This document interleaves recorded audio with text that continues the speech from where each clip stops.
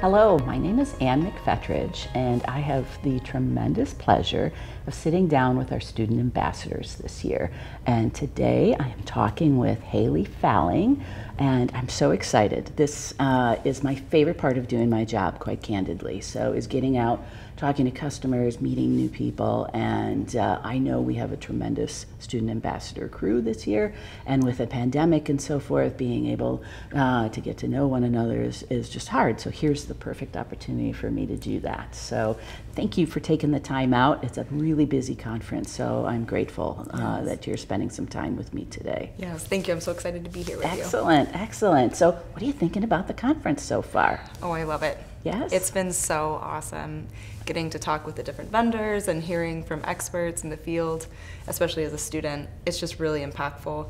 And I've had a great time listening to different perspectives and new techniques that are coming out. It's just been awesome. Awesome.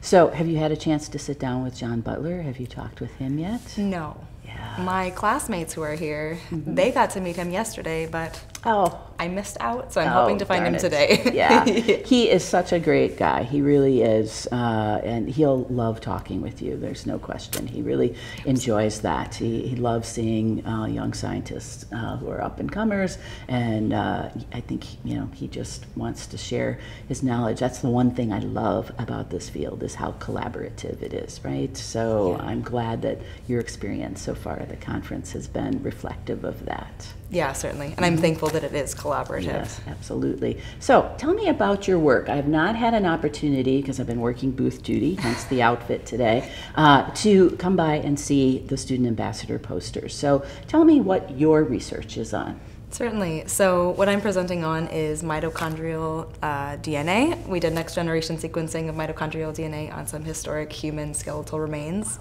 that were discovered in Maryland. And it's just been the coolest project to work on. My mentors are just phenomenal. And really, I think the most interesting part of that is, we're doing DNA analysis, we're doing all of this lab work, but at the end of the day, you're trying to tell the story of the individual. So getting to determine the haplogroup of that person, it's just awesome to see, where that ancestry lies and just tell a little bit of their story. Yeah, I love that. I love that frame set that you've put around that, right? Because each victim of crime, they have a story, right? And so even though your situation is very different, there is a story to be told, and people will want to hear it. So that's terrific. You could have chosen probably any scientific field to go into, right? But why did you choose forensic sciences? That's a great question. I think probably it just seemed very interesting when I went into undergrad. Of all of the majors there were listed, forensic science seemed the most interesting.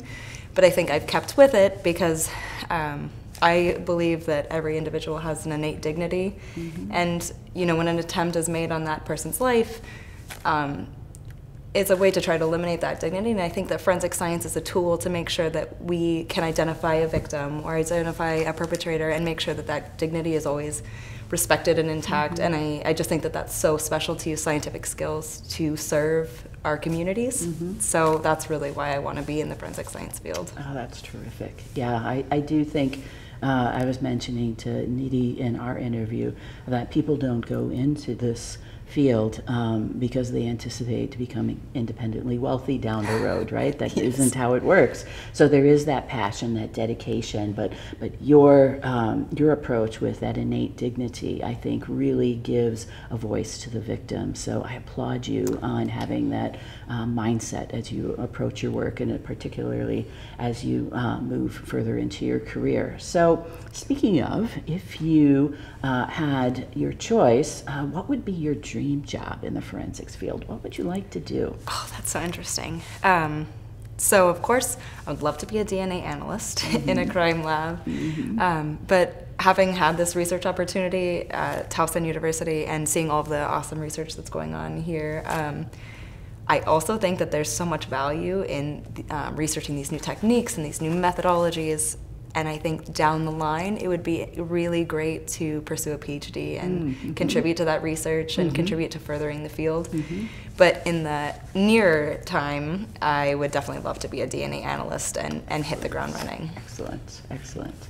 So my next question is, who inspires you? Right? Is there someone in your life or someone famous that you get your inspiration from? That's a great question.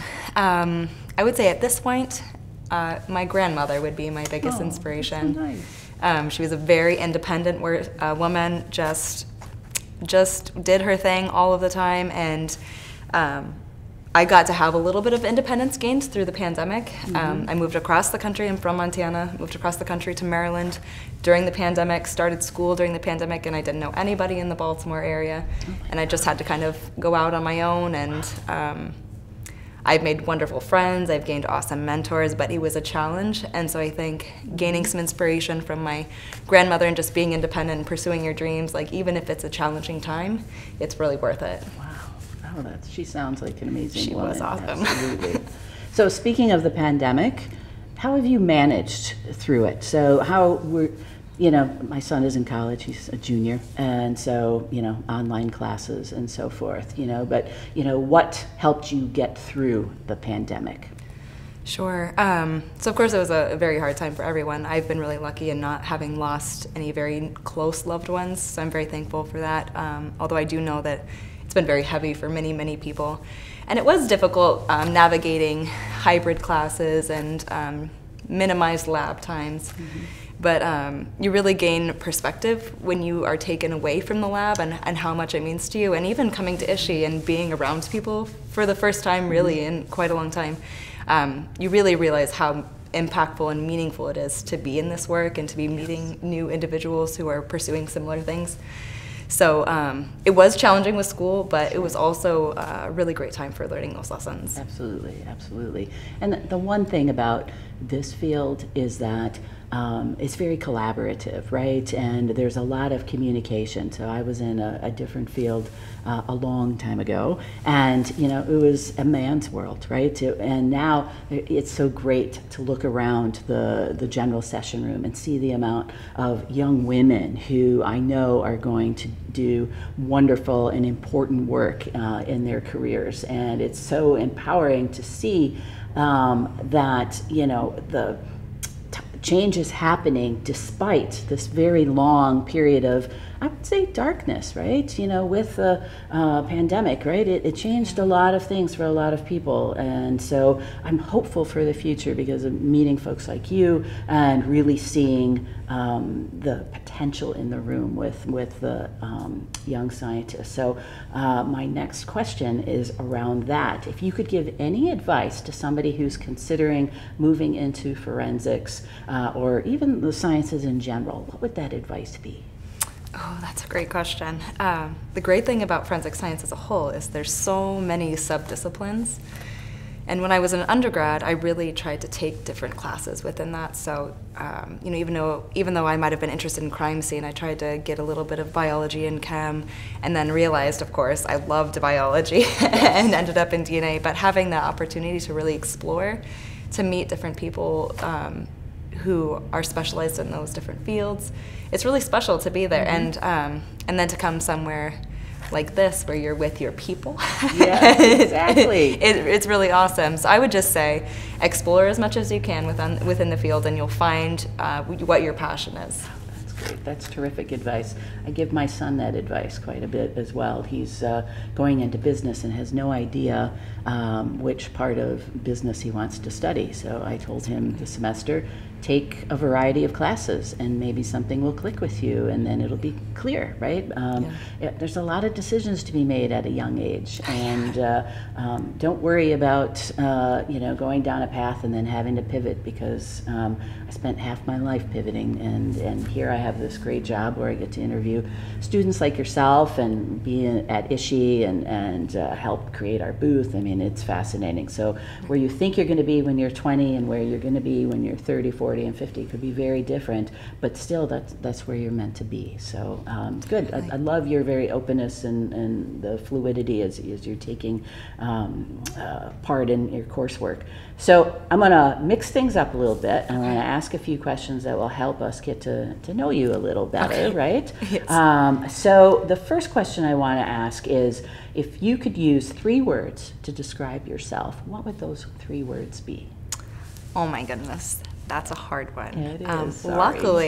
Luckily, my colleagues and I did this with each other a couple months ago, and Great. so I reflected on some of their descriptions of myself, and I do agree with some of them. So I would say professionalism and dedication and goofy, because I do like to have fun. Okay, so speaking of having fun, what do you like to do when you're not working in the lab or not studying classes and things like that? What do you like to do for fun?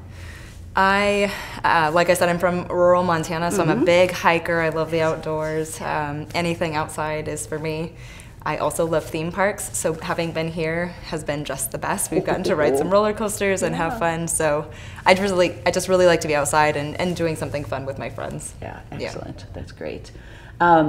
If you could have dinner with anyone, dead or alive, who would that person be and why? Wow, that's a great question. I would say I would have dinner with Princess Diana. I think that we could have had so many more lessons to learn from her, and I think that she gave so much during her time, and my mother also loves Princess Diana, so that's probably where it comes from. but she had a special light within her and really wanted to serve others, and I really admire that, and I hope to serve others throughout my life, so I would sit down with Princess Diana. You know, you look a little bit like her. You do. Yeah, so you nice. do. No, the blonde hair and blue eyes, lovely. Thank you. That's so nice. There is a resemblance there. So my next question is there a quote from a movie that you really love and relate to? Oh my gosh, I'm so sorry. My mind just went blank. It's okay. It's totally okay. I'll tell you mine. Maybe that'll spur something. So I'm a huge Star Wars geek, like absolutely bonkers Star Wars. So I also really love Yoda. And in Empire Strikes Back, he says, "Do or do not, there is no try." And so I have trained for half marathons and some bike charity rides and so forth. And when I'm feeling really tired, I let that run through my brain, right? Because it gives me that motivation. So,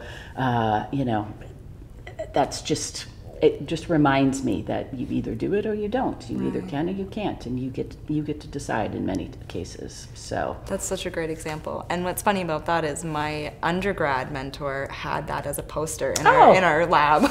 Awesome. Yes, so that's it's really true, funny. Right? It's so simple. It's what, 6, 7, 8 words, whatever it is, but it's very simple, and it just has always resonated with me. So has something come to mind? If not, we will move on to the next question. Actually, one has, and of course it's a classic, and I would say a lot of people resonate with it, but just life is a box of chocolates. You never know what you're gonna get. Exactly. And I think that's very true. Yes. I've certainly been presented with different opportunities and different challenges, and I never knew what was coming, and especially with the pandemic, I think that we can all relate to that. We didn't know what was going to happen next. But it's all about how you approach it and what you choose to do, and your perspective going into those challenging times or great times. So I think I'll go with Forrest Gump for that one. Excellent. My last question is, if you could live anywhere in the world, where would it be? Well, I've always wanted to go to Switzerland. I do love the mountains. I think it would be awesome. And chocolate, I would love it there. Yeah. So I think I'd go with Switzerland. Yeah, it makes perfect sense to me. I think you made a good choice. Thank you. Where would you live? Absolutely. I am a huge fan of Kauai. It's an island in the Hawaiian Islands. It is absolutely beautiful. They call it the Garden Island, and living by the sea, and there are mountains there to explore, so you can hike, and it's just a very different lifestyle than what they have here in what they call the mainland. So I need to win the lottery first, of course, and I need to find a way to get our golden retriever over there because I don't want to put him on a plane. So, but maybe if I win a big enough lottery, maybe we could find a way. So, but. Yeah, there's something about there that just it brings peace to my soul. So that's pretty cool. That's very special. It's pretty cool. So I have so enjoyed talking with you. Thank you so much for taking the time out. The rest of the conference is going to be great. We're going to have a lot of fun at Animal Kingdom tonight. So thanks so much. And I look forward to seeing the great things that you're going to do in your career. Thank you so much. Yes. I appreciate your time so much. Good luck to you. Thank you. Okay. Bye-bye.